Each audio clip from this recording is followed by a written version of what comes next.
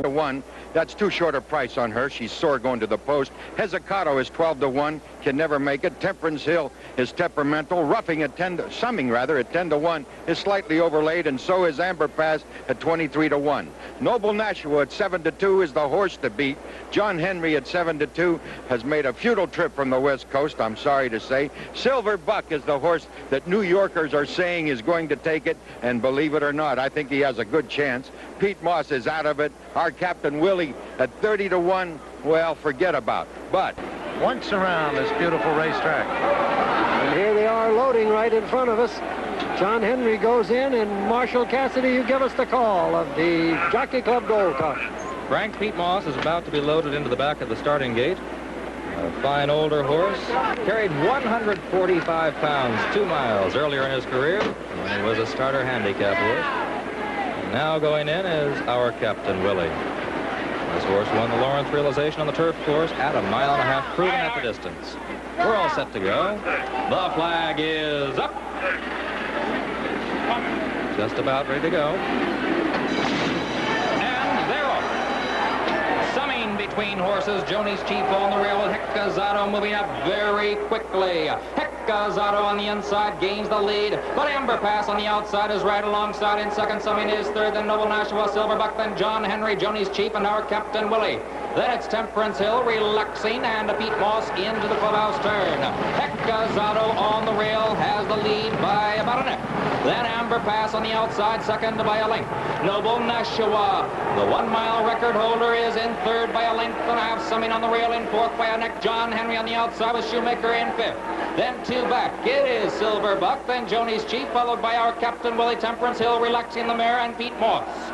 The first quarter in 23-4. It is a fast pace as Vasquez sends Heckazato down the backstretch in front by only a head. And now on the outside, Hernandez sends Noble Nashua alongside. Between those two, it's Amber Pass in third, right there in third. 2 back is Summing on the inside, and on the outside is John Henry. Heckazato still has the lead by a neck. Amber Pass now second by a head. Noble Nashua has dropped back only inches in third. Summing is now gaining ground to the rail. This is a repeat of the Belmont Stakes. Summing now joining the leader as they race down the backstretch. Summing on the rail now takes the lead by a head. Heckazato on the outside, second by a half. Amber Pass is third by a length and a half. Noble Nashua back into fourth. Then John Henry, Joni's Chief, and Silverbuck with the mare relaxing. Into the far turn, the half in 48 flat. 3/4, 112 and 3. The mile in 36 and 3. It is Summing leading the way by about a half. Heckazato is second on the outside. Amber Pass alongside in third by 2.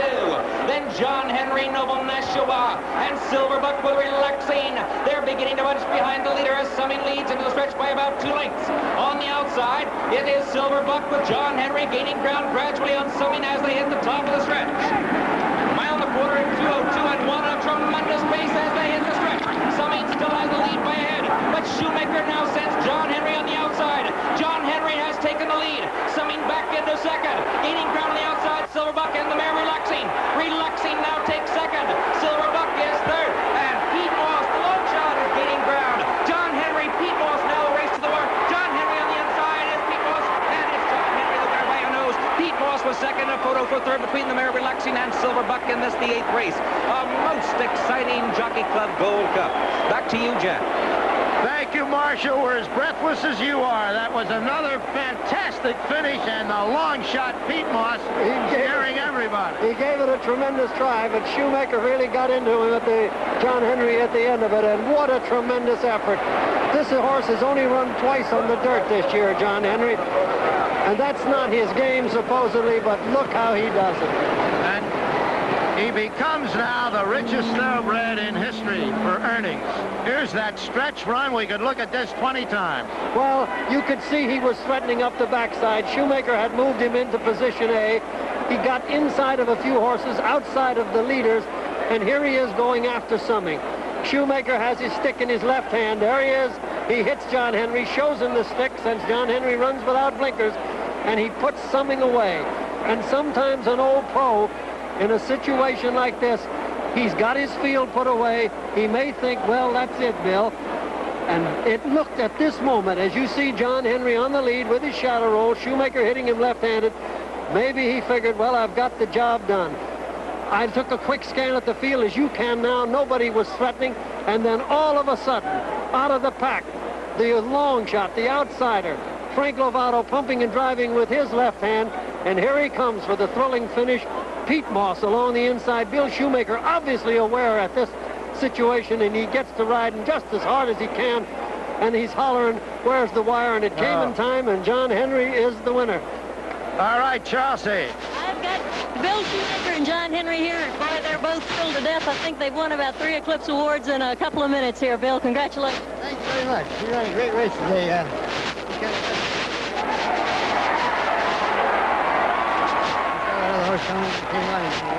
Congratulations to a pair of champions. Marvelous. How many of these have you been involved in, these breathtaking finishes like that? Like a whole bunch. That's harder than an old man's heart, I'll tell you for sure. Bill, you switched your sticks several times through the stretch.